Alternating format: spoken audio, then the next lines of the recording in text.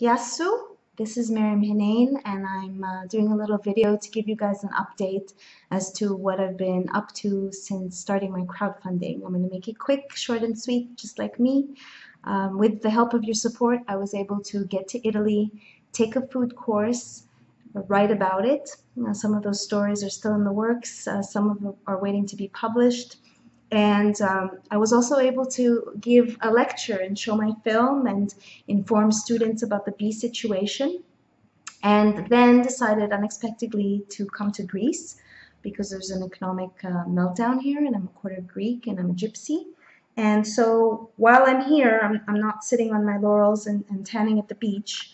I am working fastidiously behind my computer. I have an online business, and I recently wrote a cover story about the bee situation in the country, probably one of the only stories on the situation in Greece. I'm sad to report that systemic pesticides, the neonics, are impacting the honeybees here, and you can read about that if you look up Bees in Greece and Truth Out, which is a progressive publication.